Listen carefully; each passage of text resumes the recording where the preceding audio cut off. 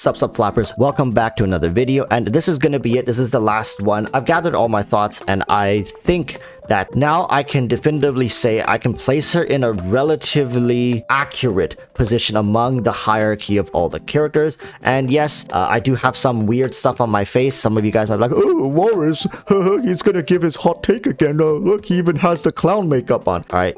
It's freaking facial medication. All right, chill. But I guess for the haters, this is just gonna be more enjoyable to help ease you into the hating process, right? Just imagine this is clown makeup. So anyways, let's talk about Yelan, because I think this character has gone through a little bit of turbulence, but not nearly as much as some of the other characters, because I think at this very moment, collectively as a community, we can all say she's a all right, say it with me, she's a good character. That's right. But you know, the range of a good character is quite large as of now. We have characters that are good ranging from Yunjin all the way to Kazuha. So just exactly where does Yelan sit among this hierarchy of a good character? I'm not going to drag this on indefinitely for you guys. I think Yelan sits at the lower S tier. All right. And that is me after that I said when she first released, when I tested her, it felt like she's a high A tier. But now, after some discussion, after testing it more and talking with my peers, seeing what they have to say, and also trying out a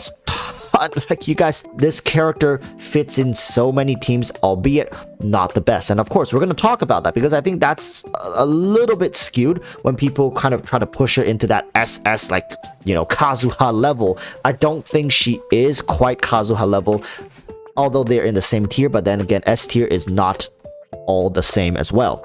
Let's start from the very beginning. Let's just talk about herself. Let's not get into the whole synergistic thing. Herself, Yelan, as a character, she has a great kit. She has something in her kit that is unique to her, and I think that is very important. While someone like, let's just use Ayato, also very new character. He is strong. He has great potential in a lot of different team options, and he provides unique playstyle that is unique to him, but he doesn't really do anything that is specific to him. What I mean by there are no mechanics in his kit that no other character in the game has. So you guys could be like, oh, but Walrus, he has a cool sword stand, shing shing shing. But if you break that down, that is just fast hydro damage, right? And in a way, Tartagga's elemental skill is also shing shing shing, just a different shing shing. So that's out of the window. What about his burst skill? Like, oh, Walrus, he makes rain droplets fall from the sky. Like, yeah, but that is just disguised as like Kokomi skill, but with a little bit of damage and bigger area, I guess. In a way, Kokomi's pulsing is very consistent within that range. You know it's gonna hit everything every couple of seconds. So in a way, he doesn't really do anything that no one else does. So talking about Yelan, her elemental skill, some people might be like, oh, it's so unique, it's amazing, I love it. It is amazing, but that's not the skill I want to talk about. Of course, you guys know what we're gonna be talking about. We're talking about the talent that goes with her burst skill, right? Ascension 4 talent. That is the one that I think pushes Yelan beyond just a general character. And I think some has even gone as far as saying, you know, Yelan is a revolutionary character. She's like the beginning of a whole new era of meta. While I do think for the most part they're not too far off the mark, she isn't as crazy as people make her out to be, at least not now, because while her own ceiling is high, and of course she pushes the ceiling of other characters, I'm talking about damage ceilings because of her ramping buff, she currently lacks in potential. And when I say potential, I'm really talking about for the future, because Kazuha has solidified himself without a doubt in the meta. Whenever there's any elemental based character within the pyro, cryo, hydro, or electro, Kazuha is going to be your go-to. I think that has not changed. Even with Yelan being introduced, there are only very few select teams where Yelan can maybe be on par or maybe outshine Kazuha ever so slightly, and those teams oftentimes revolve around Yelan as a damage dealer as opposed to a facilitator or a support. So, you know, is that really fair? Because Kazuha is not really a damage dealer. So we're not going to talk about those. Focusing on her potential right now, there is one scenario that can really propel Yelan to a much higher tier of unit, which probably would push her to Kazuha tier, and that is her synergy with Dendro and how Dendro synergizes with Anemo. Now, this is all speculatory. I don't know if you guys peer into the future and you have people whispering in your ears at night being like, oh, the next patch is gonna have Kazuha with who and who, right? Sure, all right, you guys be my guests, but I don't know. I'm just gonna say this: if Anemo does not synergize or has no reaction right, with Dendro. So meaning you can't swirl with it. You end up with Dendro, Anemo, and Geo forming a trifecta of 3 elements that don't interact with each other whatsoever. If that were to happen, obviously your Viridescent set would go straight out the window, right into the dumpster when it comes to Dendro teams, meaning Kazuha will not exist in any form of Dendro-centric teams, meaning there's going to be a whole variety of teams that Kazuha just won't work in. And that is currently not that big of a problem for what we currently have. We got some physical damage options, we got some mono geo teams.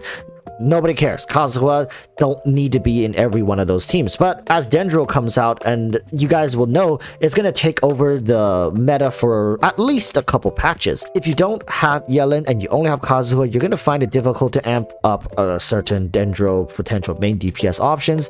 Who knows, right? That's what I'm talking about. That's when I say potential. I'm not factoring that into it right now because it's not a reality. It's all up in the air. It's like, oh, it might happen, it might not happen. So I'm not factoring that in. I'm just saying there is a way Yelan could get even better than she is now. All right. So moving on to her support capabilities, I think we have to be honest about this one. Yes, you have heard me say, you have heard other people say it. Yelan could theoretically empower every single team with more damage, but oftentimes that's at the cost something, because nowadays we have a main DPS, we have a very well synergized support DPS, we have a great applicator or you know, buffer slash healer, a healer basically that functions in more than one role, and Yelan can't fit the healer role. So Yelan is really fighting for that support DPS or pure support, and or I guess she could be the main DPS or a driver, whatever you want to call it. But right now I'm starting to see the issue that there's just not enough slots in the game, like in the team,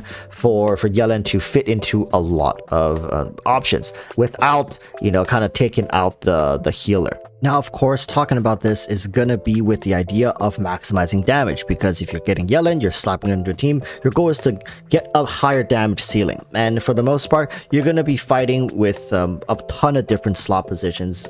In teams where Xingqiu exists, it's easy to slot her in and try to push damage that way. But there are just other teams that Xingqiu doesn't exist, and you're like, oh, theoretically, if I slap Yelan in here, I'm going to get a huge damage buff. And yes, you are, but oftentimes it's going to be at the cost of some sort of functionality or utility. So it's not always 100% plus with no downside. And sometimes those utilities were crucial to making the team work. A great example is your Yoimiya team. So Yoimiya team, Yelan has to replace Xingqiu, and after Xingqiu is gone, you got Yoimiya, Yelan, who's going to be your healer, right? Bennett, probably. Slap Bennett in. And then the last slot is either going to be Yunjin or it's going to be Zhongli. If you want more damage, you go with Yunjin and you rely on Crystallize to protect your Yoimiya and to keep her attack string going. If you go with Zhongli, you lose out on damage, but you get that consistency in the shield, knowing Yoimiya will always have the protection to finish her auto strings. And of course,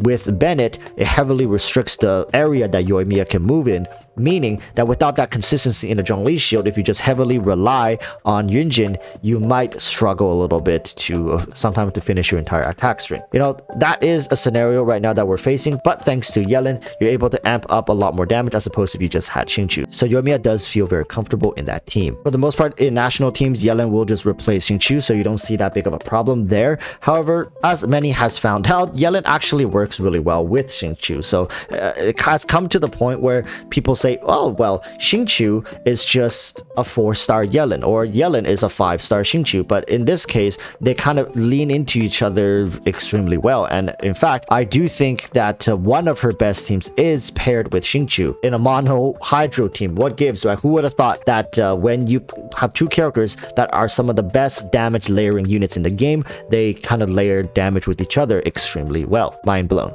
So at the end of the day, I do think Yelan's strengths are going to be that she raises the damage ceilings of your team. That's no doubt about it. She has great on-field and off-field presence. Your time on-field with Yelan is not wasted. Her elemental skill is great. It generates a good amount of particles, and she is self-sustaining. She is incredibly free-to-play friendly. Her C0 is already very good, along with really good weapons, even 4-star weapons as options. Some of you guys probably just have some of this stuff lying around, like a sacrificial bow, or you have a Favonius war bow. There's a good chance you have one just lying around, or even potentially an R3 or higher one that you've never really devoted to building. Her scaling is great because of her buffing. You don't really need to worry about building too much raw damage. In fact, everything scales off of HP. How about that, right? You need to consider the fact that she now also doesn't fight artifacts against a ton of other units. And of course, she uses an artifact set that is very universal in the game, so it's very easy to get another good piece for her to get a random upgrade when you're farming for someone else. There's like 5-6 different characters that uses the emblem set, and Yelan is one of them. That's a lot of good things going for her, right? She even has more potential in the future with Dendro being released. And of course, if there's going to be a future element as well, damage buff is universal. There's not going to ever be a scenario in the future of Genshin where damage buffing isn't important. Granted, we might get a character that does it better. I don't know, but it seems like Yelan is gonna be very indicative of what is going to be considered a good character going forward. Now, some of the cons is that I do think she is a little over-exaggerated in how universal she really is. Yes, she can theoretically fit into all the teams, but it's not optimal to fit her into all the teams. If you maybe had a 5th slot, she's gonna be even better. I think if you had a 5th slot, Yelan would be so damn good. But unfortunately, the game only has 4 slots, and you're stuck picking and choosing your poison between Yelan and Kazuha in most elemental teams. You're gonna go with Kazuha, so she really only ends up in a couple niche teams and a new team where she is in the mono hydro team with Xingqiu. And of course, the remainder of roles is just she kind of replaces Xingqiu in a couple of teams, and that's it. That's going to be her cons. I do think overall it's a really strong character. That's why I put her in, you know, S tier, lower S tier. And with how she reacts to Dendro, I may push her up on my list, and I'm sure for most people she's going to be sitting around there somewhere. All right, I'm glad a character like this has finally came out. This is going to be my last video kind of breaking her down. I do think she's a worth pull, and if you do end up missing out on her, don't worry. However's likely will find a way to make you feel bad about it, and she will rerun likely before the end of the year. Fingers crossed. Hopefully she doesn't end up being super good and there's no swirl with Dendro, and now you only have Yelan to fit in those teams, and then Hoyoverse just slaps it in your face every opportunity they get until they finally rerun her sometimes in the middle of next year. Who knows, right? I'm just saying, don't let that bother you though. Pick up Kazuha. I think Kazuha is still going to be a really good character. He's not going to really fall out. It's just that they can't always build the game around one character, right? It just makes sense. So if you guys look at leaks, go look at leaks. You'll probably find out more information than you can sitting here listening to me. Again, thank you guys so much. If you guys want to win a Yelan or a Zhao of your choice, tune into the live stream later today, probably give or take like 10 hours from now. All right, and I'm going to be picking the winner on my live stream right here on YouTube. So I'll see you guys then. Till then, stay safe. Peace, bye.